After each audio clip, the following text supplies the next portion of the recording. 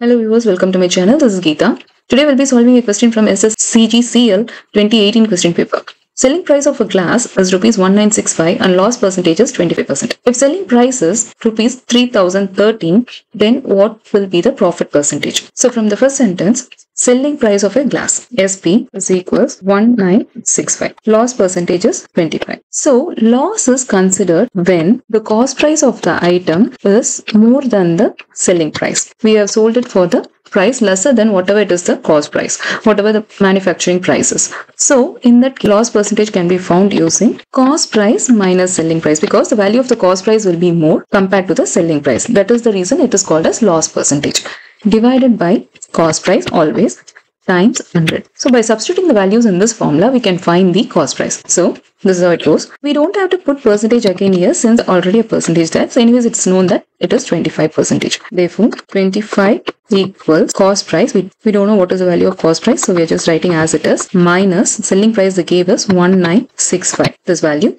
divided by cost price as it is, because we don't know the value, times 100. Now by simplifying this, we can find the value of cost price.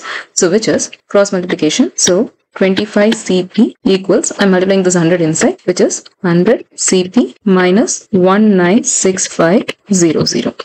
So by rearranging this equation, I'm taking the 25 to the other side. So which is 100 CP minus 25 CP equals 196500. 75 CP equals 196500. CP equals 196500 divided by 75. So simplifying this, the answer we get is, so you can simplify however you want. You can directly go for 75 times table or 25 times table, anything. The answer will just be the same. So I'll just start with 5 times table for the beginners. So which is 5 times 1 is 5, 6, 7. There is a difference of 2. So 5 times 5 is 25. And here 5 times 3 is 15. There is a difference of 4. 5 times 9 is 45. There is a difference of 1. 5 times 3 is 15. 0, 0. So simplifying this again we can directly go with the 15 times table, because both the numbers are ending with 0 and there will be a factor of 5. So I'll directly use a 15 times table here. So 15 times 1 is 15 and here it is 15 times 2 is 30. There is a difference of 9, and 15 times 6 is 90 and there is a difference of 3. So which is 15 times 2 is 30 and 0. So therefore from this we get cost price of the product as 2620. Now from the next equation, if the selling price is 3013, then what will be the profit percentage? So now we know the cost price is equals 2620 and the selling price they gave here is 3013. So the question is to find the profit percentage.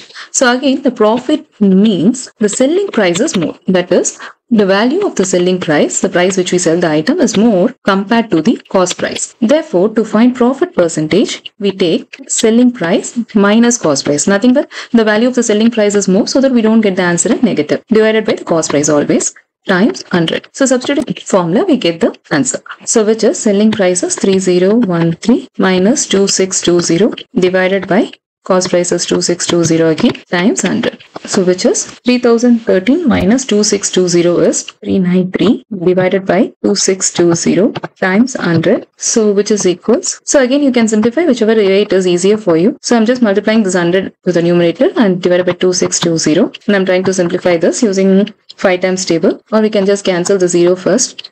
So the remaining number we can simplify with 2 times table, because the top number numerator is ending with 0 and the denominator is ending with 2. So the 2 will be the factor of this. So which is 2 times 1 is 2, difference of 1. 2 times 9 is 18, 1. 2 times 6 is 12, there is a difference of 1, and 2 times 5 is 10. And again here 2 times 1 is 2, 2 times 3 is 6, 2 times 1 is 2. So if we do this division, the regular division or like whatever the method you use, the answer we get here is 15%. So therefore the profit percentage will be 15. Thanks for watching. If you have any doubts, please let me know in the comments.